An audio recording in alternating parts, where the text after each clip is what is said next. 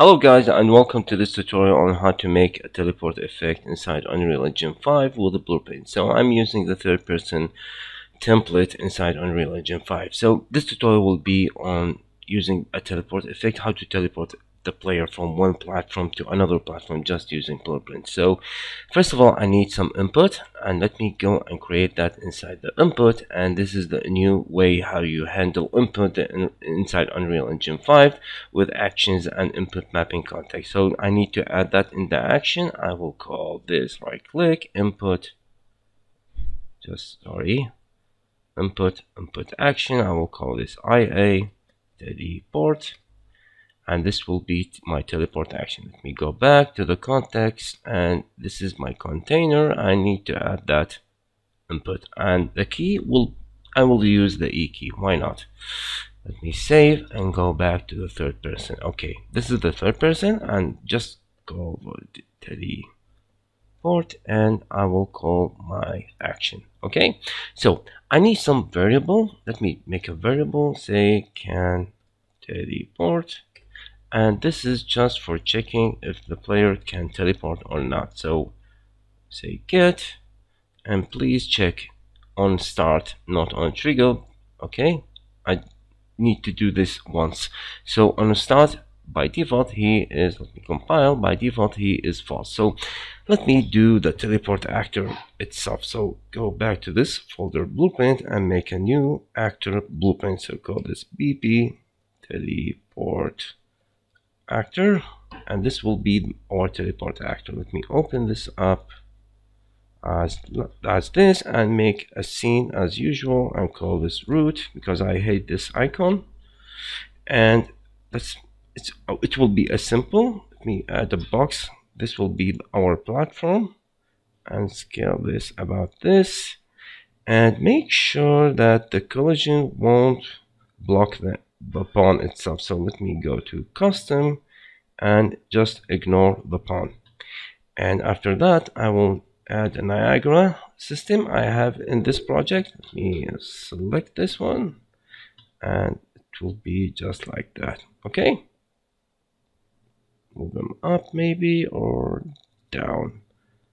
I think 10 is too much for moving. Okay, let me do this. Let me scale him more down like that. Okay, let me change the material. In fact, because the material is too bright, let me use this one or this one. No, it's too blue. Make this one. Compile. Let me drag and drop this node, sorry, teleport actor inside our scene. So I have this one. I need to teleport, for example, we teleport him.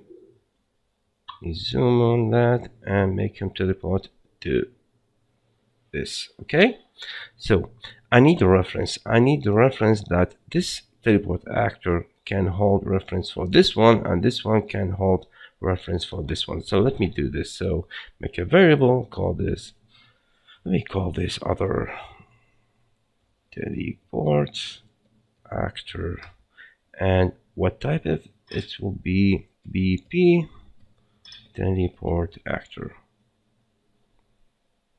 and make sure it's instance editable. So compile that. So if I go this, I can pick this one, and this one I can pick this one. So this node, this teleport actor will teleport to this one, and this one will teleport back to this one. Now if I go, now I have all these things. So if I go to the third, now I need to make other collision. Let me do a box collider, call this box collider, and let me lift him up like that, maybe more. Okay, let me give him 40, just like this. Okay, so let me compile. Now on component begin overlap, so I need something when the player begin overlap with that. Say hey to the cast to the BP, this actor, when he overlap with this one, okay, give him the ability so he can teleport. So now I can say set can teleport to true. Okay, now if I go back, and when that has been activated, by default it's not. By default it's not. If I say, let me print something, anything, and compile, if I go from anywhere, I can't teleport. Okay, because this is still false. So if I can't teleport, I need to something to teleport to. So by default I don't have any reference to that, so I need to make another reference. I will call this teleport actor, and it will be also the same of bb teleport actor. Okay, and now I need to teleport to that node, but it's still null. It's still null. Nothing has been assigned to this actor, so I need to pass this one. Okay, so let me make a function now. Call this set teleport actor, and I will drag and drop this one, and from this to that node, and it will set that to that actor. Okay, so it won't be a null because I need something to teleport to. So let me go back, and I will say, okay, set teleport actor, and which type of actor? You can pass self. Sorry, if I say self, it will be a reference. It's be valid, but it's not the case. I need the other one, so I need this one.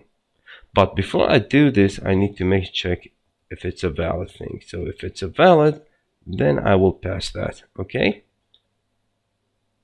then I will pass that. Okay, only if it's a valid, only if I picked someone and it's there inside the editor. Okay, go back to the third person, and now also I need to check if it's valid or not. So make it, if it's valid, and then I will say, please teleport me to that location. So I will say get actor location, and it will teleport me to that actor location. So let me compile and test that. So let me log something, because let's see, can't teleport. Let me compile. So by default, if I say I can't teleport, now if I go to this node and teleport, also I can't teleport. Let me see why. Sorry, I need to make him can teleport to true, not false. So let me go back. I teleport now he's successfully teleport from one actor to another. Okay, so if you now you have done this. Okay, now watch, if I press E on the keyboard again, I will teleport. So I need something on end overlap. So on box, the same one, on end overlap, I will do this, copy paste the other actor, the same one, but this time I will turn off the ability so the player no longer can teleport to the teleport actor. So let me do this, and I can teleport, and if I say E, I can teleport. So I have blocked him from doing this again. So if you want to add some smooth to that, you can. For example, let me see on this, and I can, for example, let me get camera, boom, and I will set camera lag, set enable camera lag to true. So let me set the camera to lag. Okay, and the lag speed, set camera lag speed to 6, and let me compile now and play. So if I teleport now with the E and he have this smooth effect. So when I continue to play, the lag itself is still there, it's still active. So I need to go to the third person, and on complete, give me some delay, for example about 0.5 or maybe 0.5, 0.5, and set that camera lag back to full. So camera lag to false. Okay, so when I press E, by default I can't teleport, so he will throw this warning, so you can't teleport. So only if I have a teleport actor that has been passed to this function, then okay, teleport me to that actor. So if I press E, by default I can't teleport. Let me do this, I will teleport, and after 0.5 seconds the lag has been disabled. Okay, like this.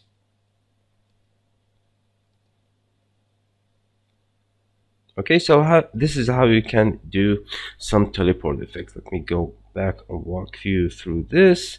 I made this platform is just for decoration. This is also for decoration. All I need to care about this box collider. As soon the player he collide with that, okay, now he can teleport and pass the other actor that has been in instance editable to this actor, so he can teleport to that actor. So I'm passing the other teleport actor to that teleport actor and enable his camera lag, so he give the player some smooth when he teleport, and when he leaves the collider itself disable the can teleport. So when I say E, now please teleport, can I teleport? He's asking. So if it's false, he will throw this error, and if it's true, okay, give me the teleport actor that has been set by this one. Okay, and also check for if it's valid. It won't hurt you. So if it's valid, okay, teleport me back. And after, when you've released your from the E keyboard, and after you have completed that, after 0.5 seconds, go back and turn off the camera lag. So this is all about that. So if you can take this is the logic. Okay, so I can teleport from one actor to another with a smooth. Okay, so I hope you enjoyed this tutorial and learn a lot. So see you in the future.